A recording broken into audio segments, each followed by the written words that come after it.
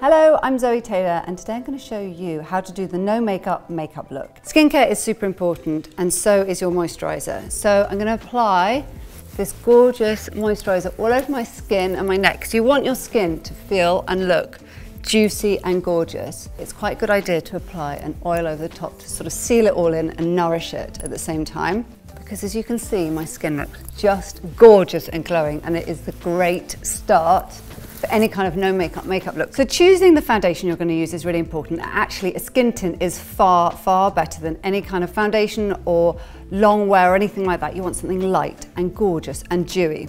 I'm actually using the Ilia skin tint, which everyone's going mad for at the moment. It's very, very light. I'm just going to put a little bit into my hand.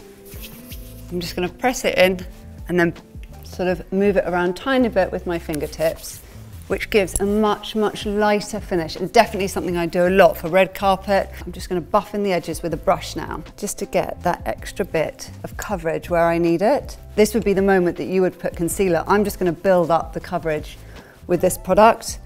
I did actually choose a shade that was my colour but a tiny bit more intense, just to add a little bit of warmth as well, because I do think that's really important when it comes to the no makeup makeup look, is looking healthy, and that is sometimes with a little bit more colour, a little bit more of a sort of a tanned look. I know that this is meant to be a no makeup makeup look, but as you can see, I have absolutely hardly any brows whatsoever, so I always fill them whatever happens. I'm using the Kosas Brow Pop and I love this product. It's so good because it's such a small little lead in there. So my eyebrows are on and I'm going to go in with a little bit of an eye, so it needs to feel very natural. I've chosen a shade that is actually kind of purpley brown because I really want the green in my eyes to pop, so you can see that it sort of melds into the most perfect bit of creamy eyeshadow, and you can see how easy it was to put on. I always curl my lashes because that's also quite important for the no makeup makeup look. A little smudge of brown liner just to thicken up the base of the lashes.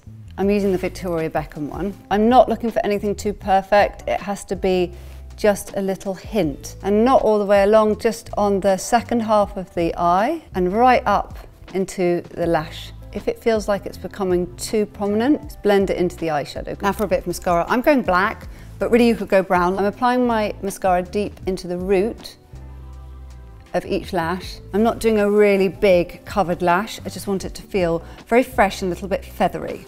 Just going to do a second coat.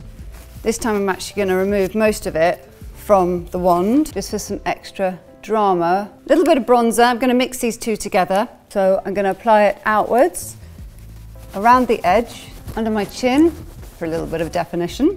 Going in with a slightly darker shade. Blusher has to be like the most important part of the no makeup makeup look, because you want to look fresh and really, really flushed. So application is on the apples of your cheeks, just blending it up across the cheeks. And then what's left on your fingers, just over the bridge of your nose. This is the Balm Essential by Chanel, and I use it on every single makeup that I ever do, and I'm just applying it just in this small area here. It is your highlighter, but it's a glossy highlighter. It has no pigment in it. And I'd say that's one of the most important parts of the no makeup makeup look, is that nothing has shimmer in it. Everything is a pure color, a matte or a cream. I've chosen a lip liner that's very, very close to my natural lip color, and I'm going to use it just to fill in the edges and to just pump up the color a little bit. The final bit is choosing your lip color. This is a gorgeous sort of plumping, very glossy lip color, an hourglass. It's a perfect kind of slightly elevated no makeup makeup look, and this is it.